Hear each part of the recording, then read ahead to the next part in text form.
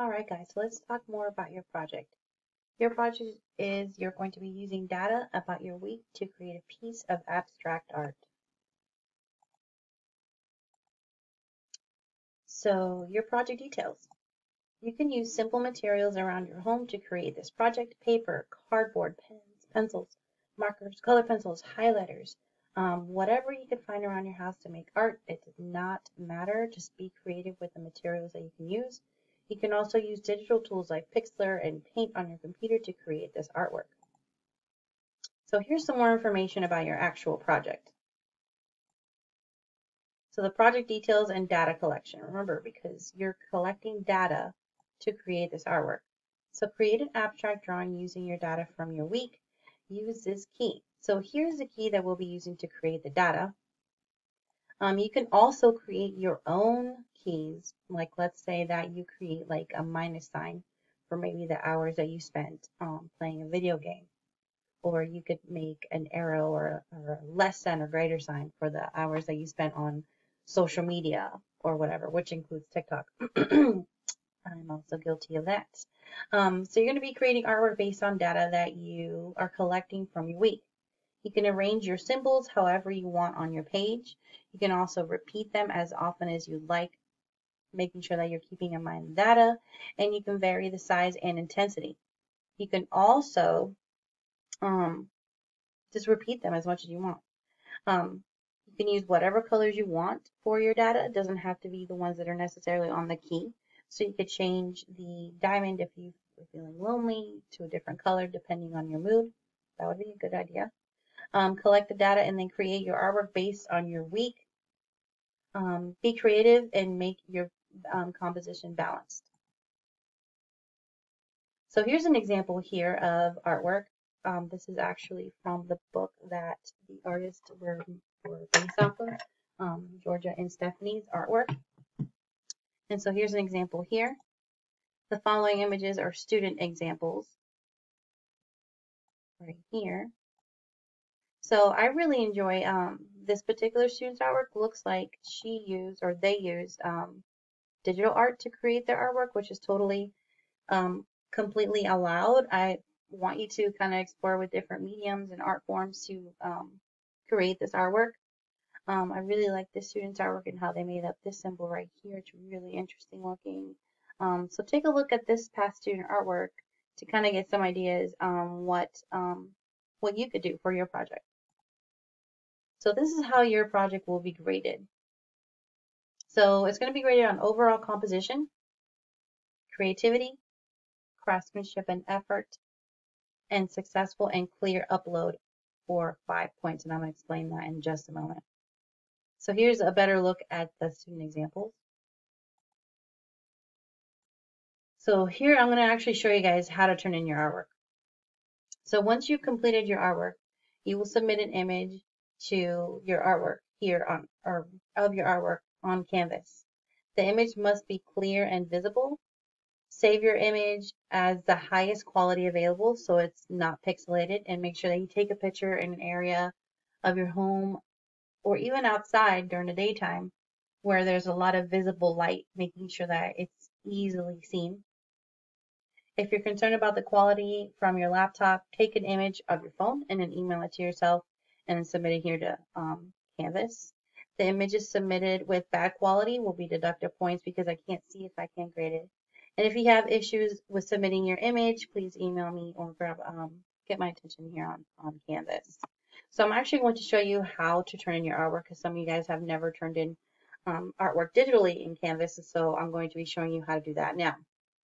So here's your assignment. It's called Week 1 Data Drawing. You're going to click on it. And once Canvas comes through, you'll be able to see the Submit Assignment button.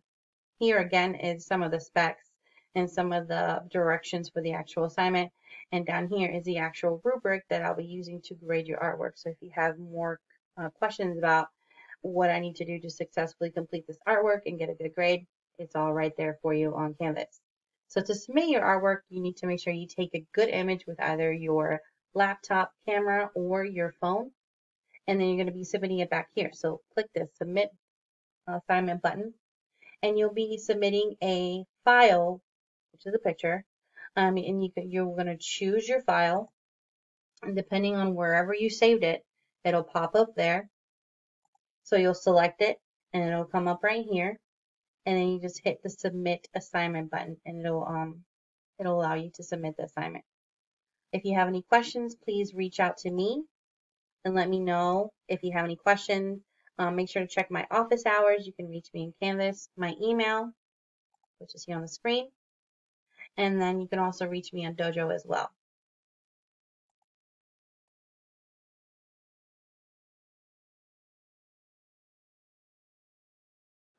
Hey guys, so I briefly wanted to show you the book that this artwork or art project is based off of. It's a book that I purchased, it's a visual journal, and it has you basically follow the directions to create different types of journaling based on data, and it's all data that's based on doodles and designs. And so as looking through the book, I kind of got some ideas for my own artwork. I was really inspired by this page here with the natural shapes and the different colors.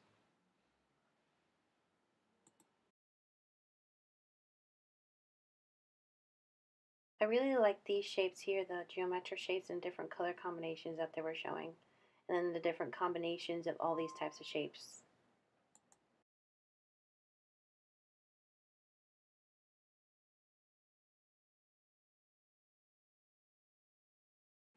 For your project, you're able to use whatever you can find to draw on. You can use the back of a cardboard like a cereal box, notebook paper, if you have sketch paper, or just maybe copy paper, that's what you're able to use.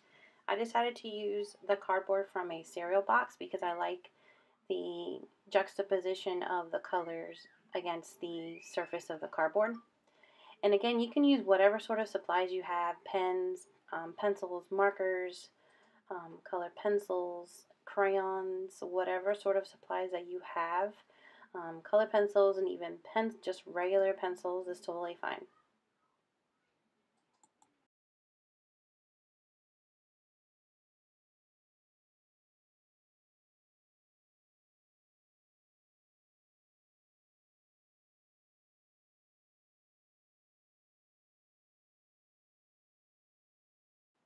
As you're working on your artwork, I suggest you turn it around in different directions so that you're not stuck in working on one specific area, and make sure that you're switching back and forth between different types of mediums.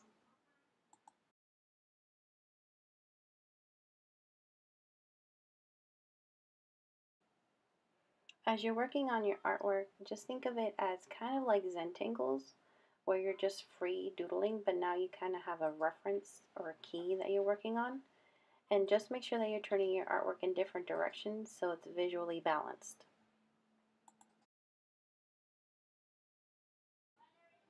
Also, something to keep in mind, value. Use value in your artwork as well in different shapes that you're creating.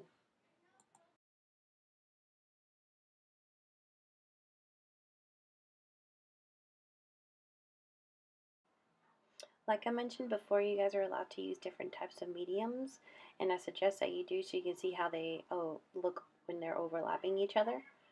And I also suggest kind of taking a break, stepping back and seeing what your artwork looks like as a whole. I'm encouraging you to create your own keys and your own symbols so it looks more personalized to your artwork. When you're done and you're finished and you feel like it's finished, I would like for you to take a picture of your artwork like I suggested in the presentation. Please take it in a place that is well lit and the image is clear, and then submit your artwork back to Canvas.